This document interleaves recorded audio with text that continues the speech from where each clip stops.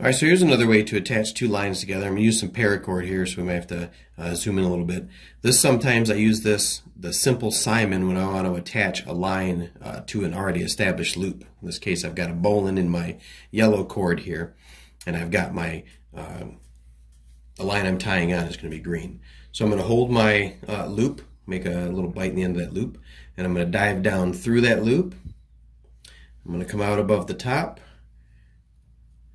cross over the loop, circle all the way over the loop, and then come from below the loop and back through, so I exit parallel to the line I entered with. So those two lines come in, and I've made a wrap around that loop, and then when I pull this thing tight, now I've got a great hold on that loop, a good bend that won't collapse even under a lot of pressure.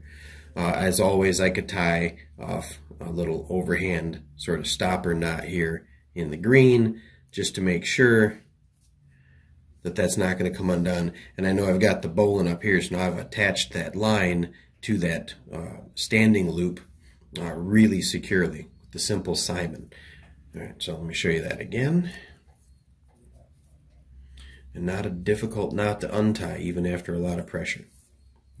So it doesn't have to be a loop, but any bite in a cord. So I get the bite.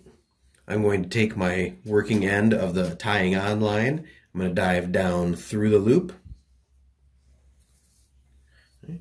Then I'm going to come out across the loop, all the way around the loop. And then I'll come from below the loop to exit so that I have the two lines are parallel. If you end up with the line on opposite sides of that loop, you've gone wrong somewhere.